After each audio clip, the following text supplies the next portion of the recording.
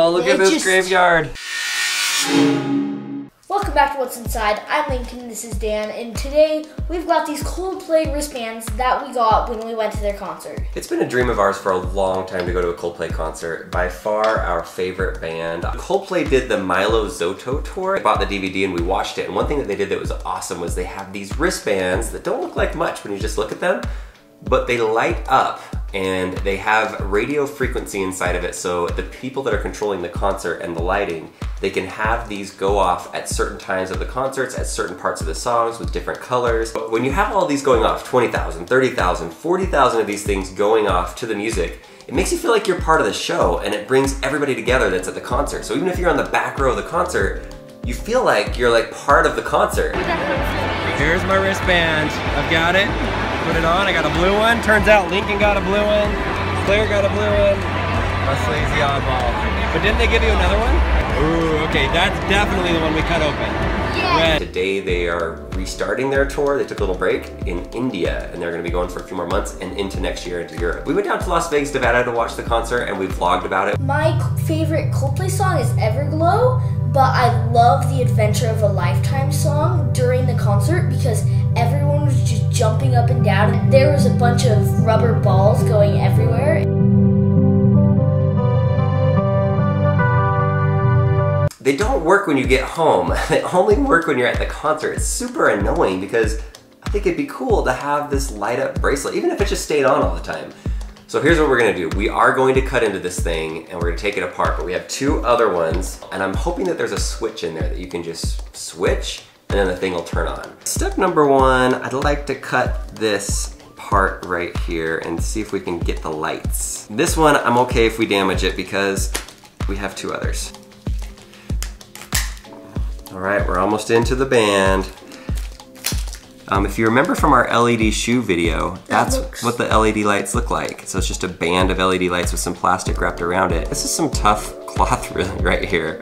It's actually harder to get into than I thought of. And in order to tighten it, you just put it around your wrist and you pull down on the red thing. It's cool because it does say Coldplay Xylobands. One thing that Lincoln pointed out when we were at the concert is that this logo that's on the outside, it looks exactly like the new album A Head Full of Dreams. For the other two, if we can figure out how to fix it, then we will use the screws on those ones and actually flip the switch and everything. But here's the plan. Hatchet, there's a little crease mark right there.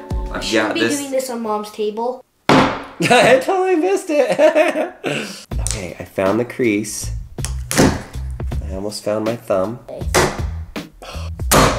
Okay, so we got in, and it turns out I could have taken off those screws because it's just for the batteries. More screws? 4 more screws on the back. Our goal is to try to break into this without destroying it, so we can just flip the switch and it would work, because that would be so cool. So you want me to use a screwdriver? No! I want you to hit it with a hatchet. But that's, if our goal is to get into it without breaking it, then why would we use a hatchet? Be really careful. That's not called being careful! I got it. We're in. Oh man.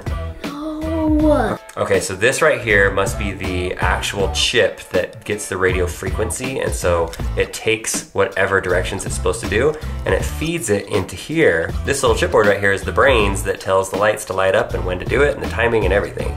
There is no switch inside of here on either side. There's no way for you to turn this on without having their proprietary software. So I don't know if this is gonna work, but I know a guy, his channel is Jerry Rig Everything, his name is Zach, and he has the #1 iPhone repair channel on YouTube. He knows how to fix technology, only lives an hour away from us. I don't even care if it like blinks to music.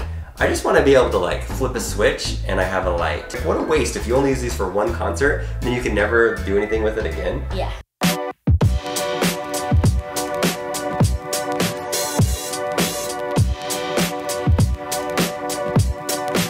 We're about 20 minutes away on our hour drive up to Zach's house. I wanted to take a minute to thank Audible.com for sponsoring this video. We wouldn't have been able to go to Vegas and have the amazing trip of a lifetime that we had if it wasn't for Audible. In fact, Lincoln over here is busy on the drive. What are you listening to, bud?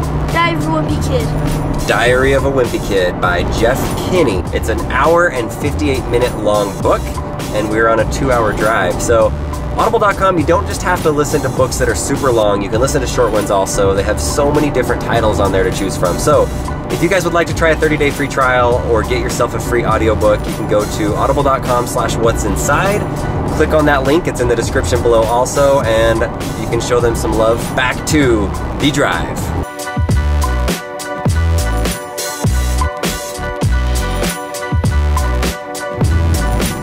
Aha! There he is, man. Check it out. You guys sure did a number on this thing. That's what we do. We destroy stuff. This is our buddy Zach from Jerry Rig Everything. Has an awesome channel where he fixes iPhones, breaks down things, tests them out, just all kinds of stuff. So I feel like we're in good hands, and I feel pretty confident that he's gonna be able to fix this. But as of this moment, I don't know if he can.